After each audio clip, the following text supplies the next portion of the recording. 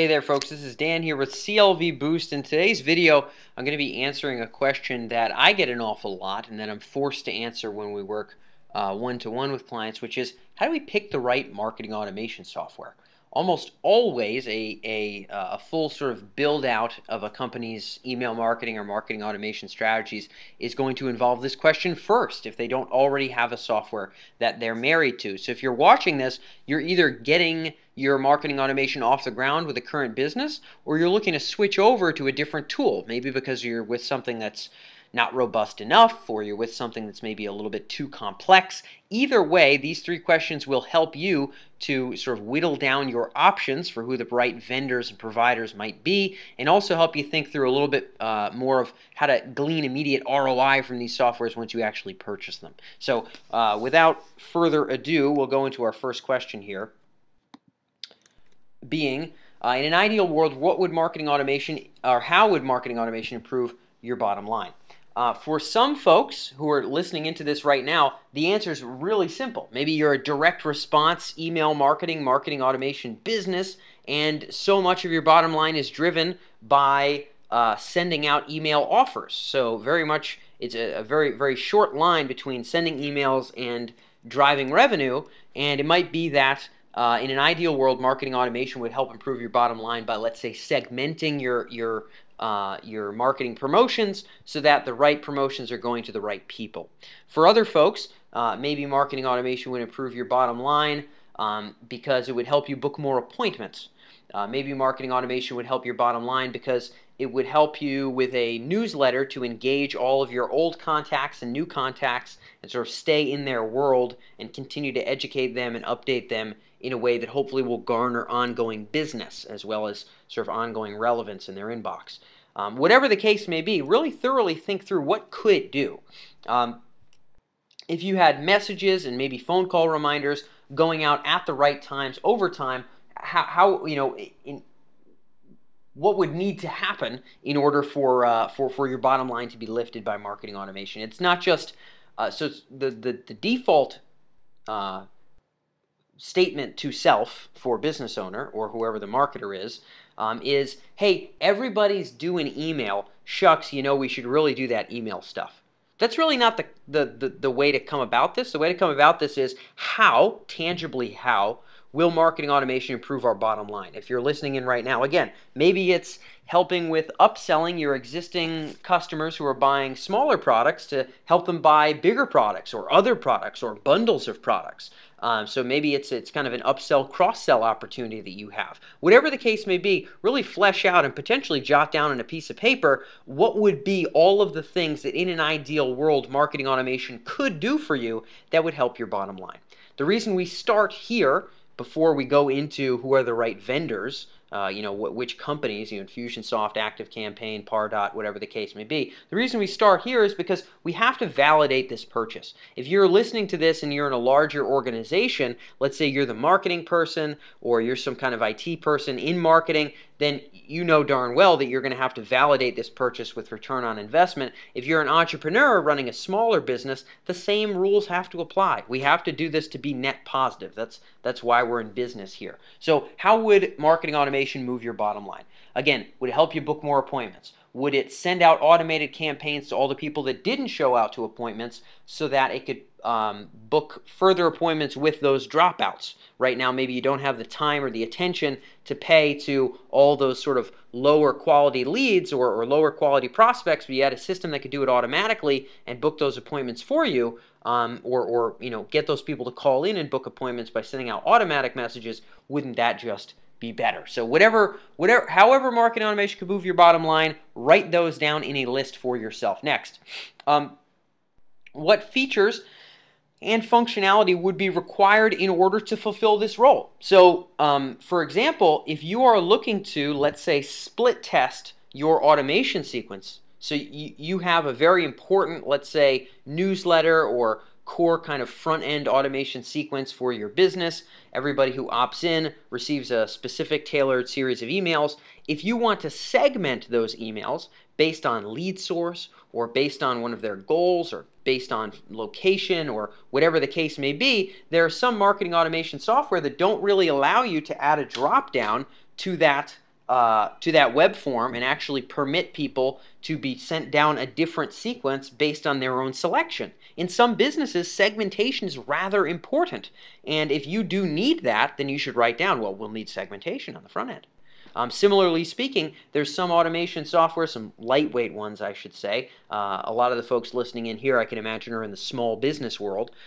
Folks who are in kind of the lightweight marketing automation space, there's many programs that don't really permit certain kinds of automation. So let's say someone clicks on a particular link or purchases a particular product. There's some programs that make it very difficult to take that purchase or take that click and turn it automatically into sending someone down a different funnel for a different sequence of messages. So we'll want to write down that as a functionality. If somehow you need a system that also ties into something that your sales folks can use, so you need a system that also can trigger phone calls to sales staff and maybe fill up what might be kind of a to-do list or a task list for either front desk staff or sales staff or things like that, then that's a consideration that you need to have. You need to have this tie into the phone game in addition to just the email game. For many of you who actually have businesses that involves, let's say, selling on the phone or selling in person,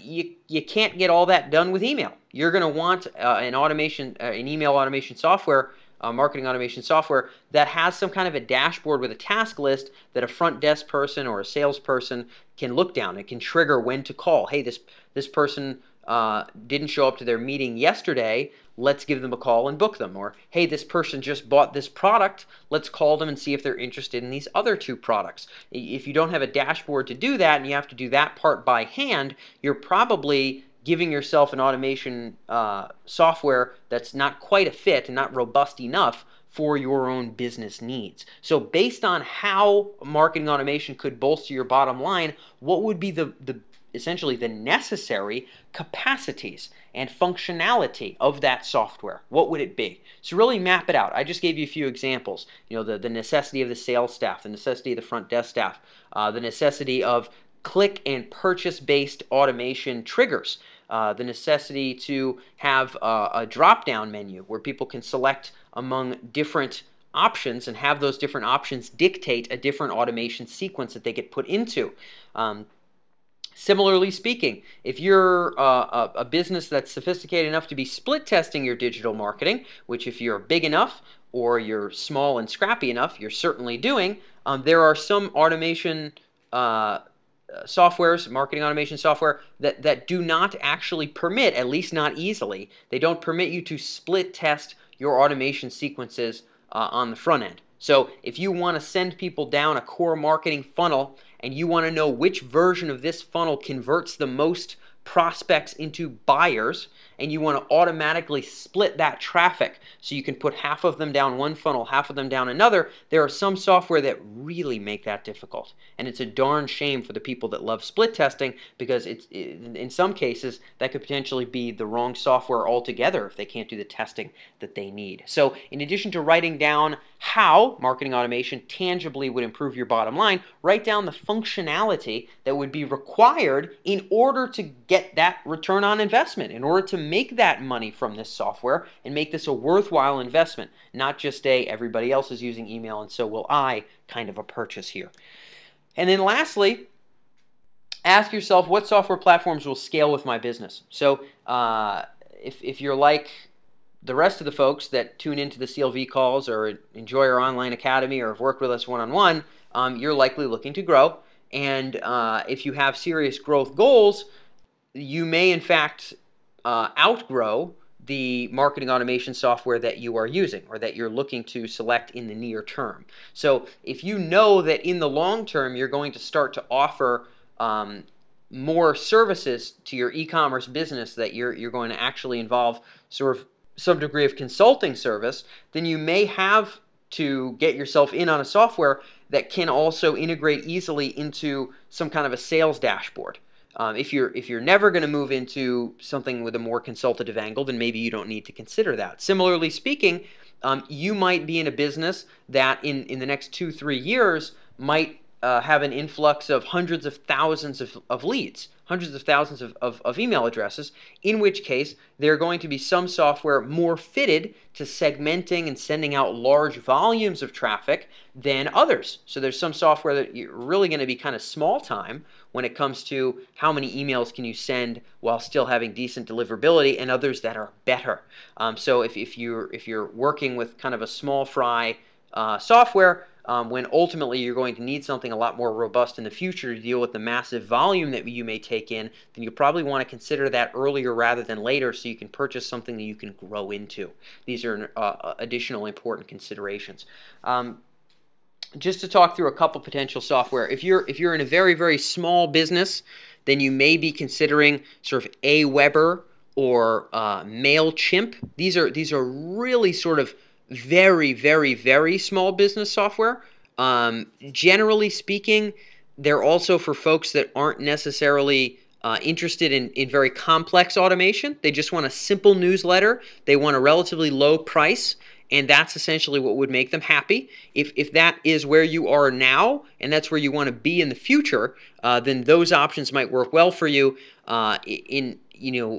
In other scenarios, you might want to go with a lightweight solution that has a little bit more capacity, such as ActiveCampaign, such as GetDrip, which is another sort of lightweight but still relatively robust marketing automation tool. A little bit of a step above that in terms of complexity would be Ontraport, and above that would be Infusionsoft. And then when you get above Infusionsoft, you start looking at sort of the big boy tools. The big boy tools being tools like ExactTarget and Pardot and Marketo and HubSpot. HubSpot's a little bit below some of those in terms of complexity and price, but you start playing with kind of the big boys. So depending on where you are in your business growth, depending on where you want to be, you'll want to make different decisions about sort of which software you purchase. So probably the best likelihood of gaining an immediate ROI and as well as a long-term ROI in your marketing automation software, write down how it could be profitable for you. Write down the necessary functions, and then take into consideration your 2 to 3 year sort of projections here and where you're going to be, never mind where you are now, and ensure that you pick a software that fits those 3 needs. If you do that, you're very unlikely to have regrets about what you pick. If you'd like any help on this particular topic, you can always email us, info@clvboost.com. Happy to help. Otherwise, hopefully you've enjoyed this video. Make a comment down below if you have any questions as well, and feel free to suggest any other topics you'd like us to cover in the future.